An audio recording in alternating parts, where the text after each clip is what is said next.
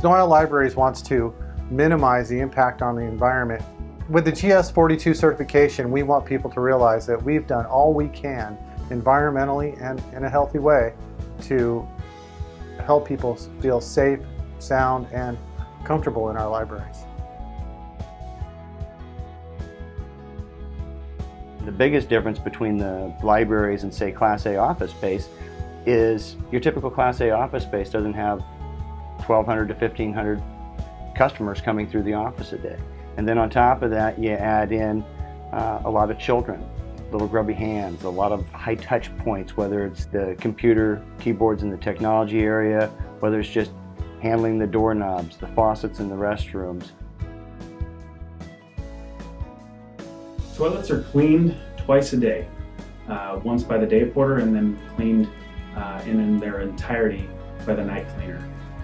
We use a color-coded microfiber system to mitigate cross-contamination.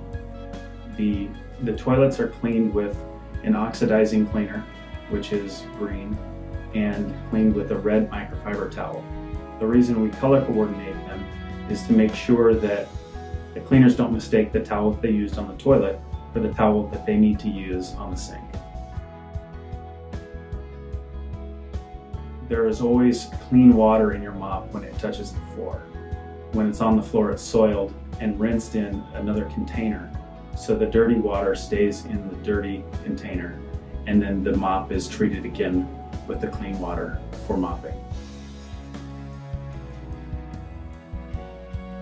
ServiceMaster uses a patented vacuum dust wand for the dusting of Sno-Isle Libraries. This dust wand is used on our HEPA filtered backpack vacuums and contains the dust in the vacuum bag and thereby removed from the building.